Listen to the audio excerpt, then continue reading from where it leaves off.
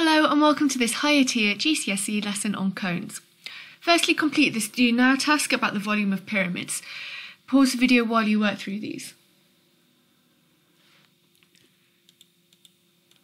Okay, the answers then. The first one is 30 centimetres cubed, and the second one we're working out the height.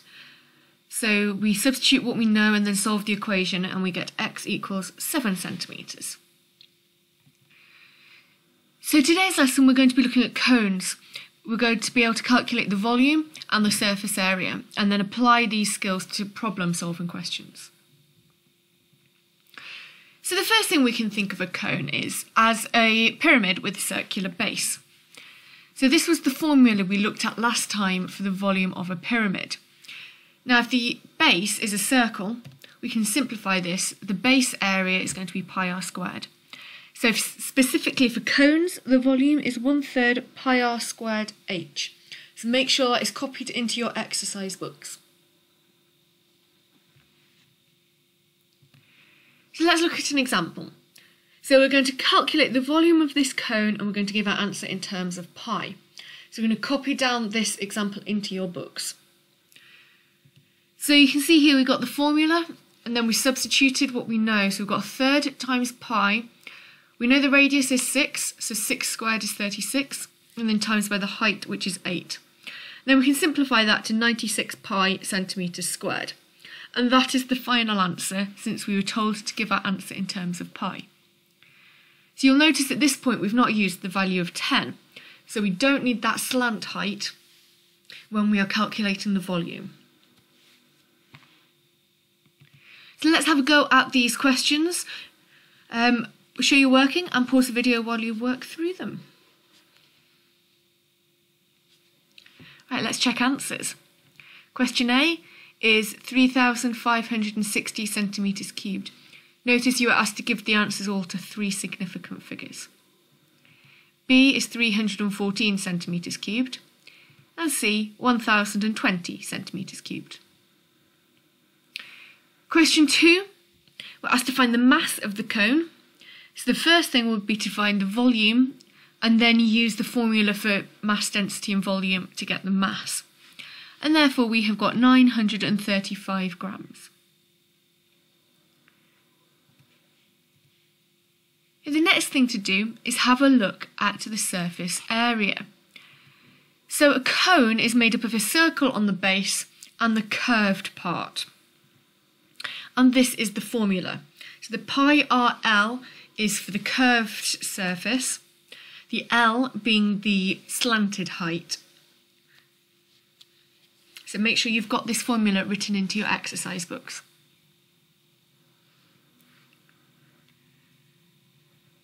Let's look at an example then. So this is the same cone we had in the previous example, but we are now looking at surface area. So make sure you've got this copied. So this time we do need the value of the slanted height and we don't need the perpendicular height. So the pi RL, so we've got pi times 6 times 10 and we're going to add pi times 6 squared, so pi times 36. That simplifies to 96 pi centimetres squared. Okay, let's have a go at these questions then. Make sure you show all of your working. Pause the video while you work through these. Okay, let's mark them. Question A is 1,430 centimetres squared. B, 283 centimetres squared. And C, 679 centimetres squared.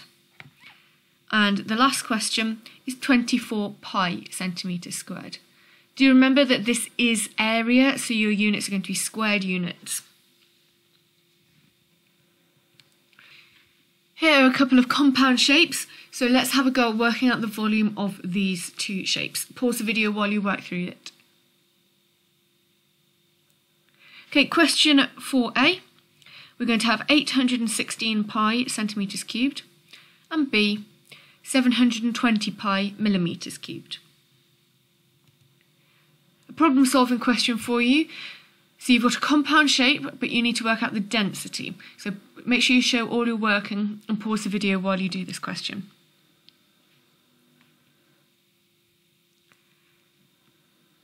Okay, let's check the answer then. So we should have 7.2 grams per centimetres cubed. So you're going to do the mass divided by the total volume there. Okay, some more problem solving questions. Pause the video while you work through these.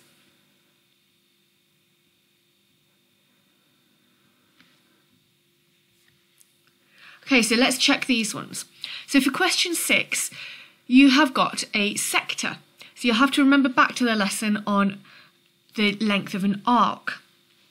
So the length of the arc there, if we were to fold this up, would become the circumference of the cone.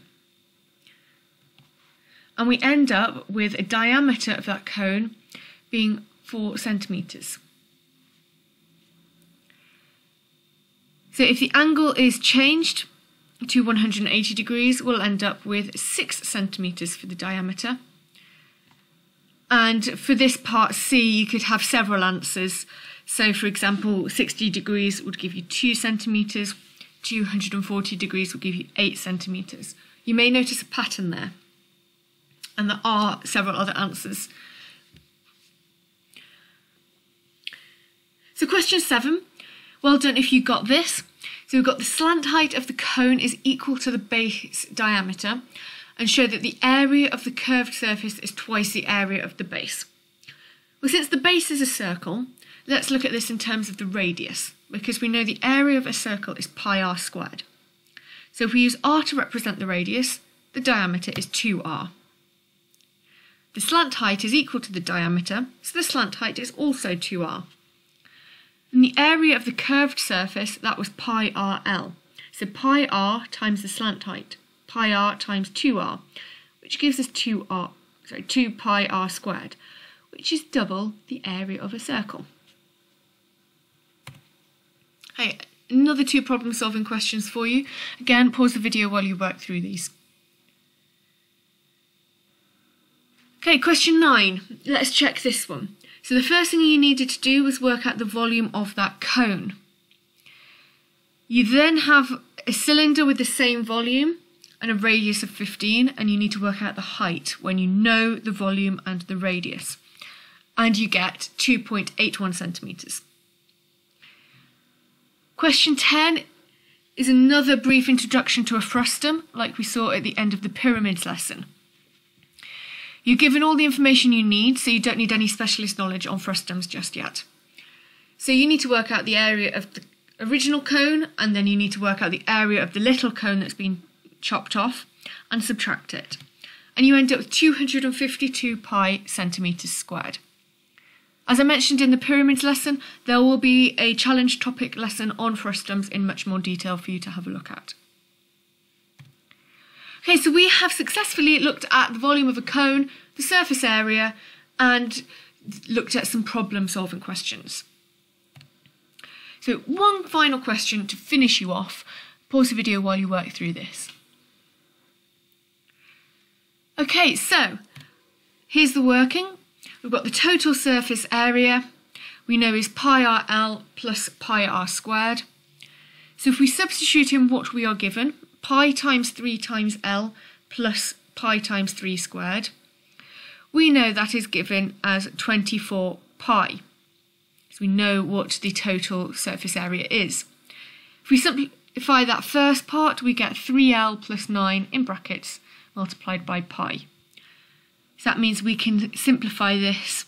We've got 3l plus 9 is 24, subtracting the 9 and then divide by 3. So we can't use that 5 and substitute it in to get an answer of 24 pi. We have to use working to end with the answer of 5 centimetres. That is it for today. Well done. Make sure if you're up for the challenge, you check out the challenge lesson on frustums. I will see you next time. Goodbye.